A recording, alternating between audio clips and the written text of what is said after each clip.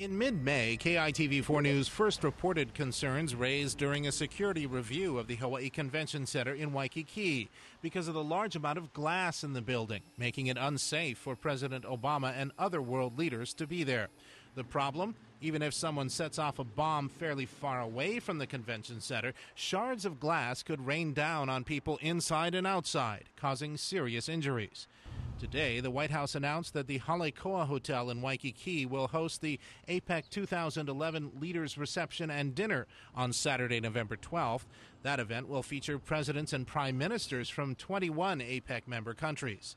The next day, Sunday, November 13th, those same APEC leaders will meet at the JW Marriott Ihilani Resort in Ko'olina. The Hawaii Convention Center will still host ministerial and senior officials meetings and house the International Media Center during APEC, which is expected to bring 20,000 people here from around the world. While most APEC events will be in Waikiki, the meeting at Ihilani will require 21 world leaders with 21 separate motorcades to travel from Waikiki to Ko'olina, affecting traffic on the H1 freeway and elsewhere.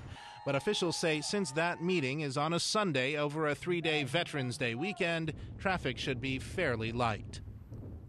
Now, on Saturday, November 12th, when those world leaders are having dinner at the Halekoa in Waikiki, the University of Hawaii Warriors will be playing an away game in Nevada, thankfully, so Aloha Stadium traffic will not add to congestion problems that day. But be forewarned, expect road and freeway closures and lots of security that'll make it much easier to just stay off the roads and stay out of Waikiki that weekend if you have the choice to do so. Back to you.